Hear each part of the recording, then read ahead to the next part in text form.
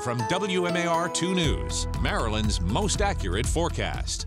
I like that idea. Taking a test before you fly. I think it alleviates a lot of people's worry as they travel, maybe doing a little bit of summer planning as they travel away. Although you don't really want to get away from Baltimore just quite yet. We had a cold front move through and that dropped our humidity. So tomorrow is going to be picture perfect as we end up seeing temperatures in the 80s with dry conditions. Currently, though, we are looking at around 88 degrees. Normally, we're sitting up to about 82. So above average today. We'll slowly watch those values coming down, though.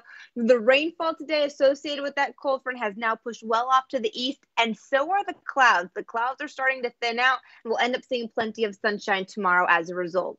Currently, as you get ready for bed, Chestertown, you're at 73 degrees. Good evening in Columbia at 75. That's a popular number. It's your number as well into Annapolis. These temperatures have dropped about 3 degrees in Annapolis, 4 in Essex, and in Bel Air. So the cold front wasn't really cold. What it really did, though, was switch our wind direction and allowed for drier air to come down. So that's what's going to be most noticeable tomorrow. If you do have any lunch plans, tomorrow's looking great to go ahead and make your reservations on outside.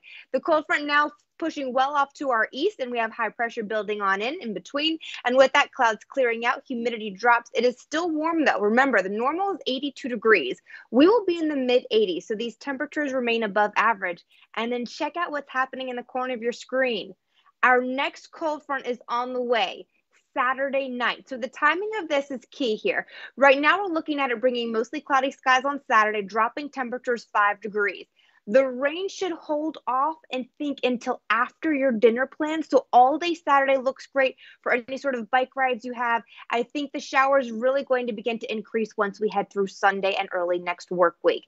Temperature wise with the fronts, look what happens here at 6 a.m. We're talking about the upper 60s. And then fast forward to 1 o'clock, we're back on into the lower 80s for us, slightly above average. And at 5 o'clock, Bel Air, you're 82. Annapolis now sitting at 84. The difference here, though, on Saturday, look. By 1 o'clock, we're not talking about the 80s, 70s across the board. We stay that way for your dinner time as well. Still pleasant, though, for those barbecue plans. In Annapolis, your hourly forecast, sunshine stamped across the board there. By noon, already on into the 80s, reaching the mid-80s by 4 p.m.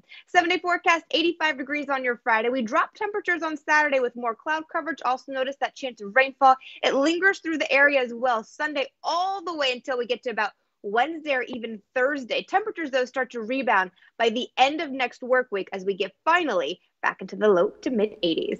That's a look at your 7-day forecast. Jamie.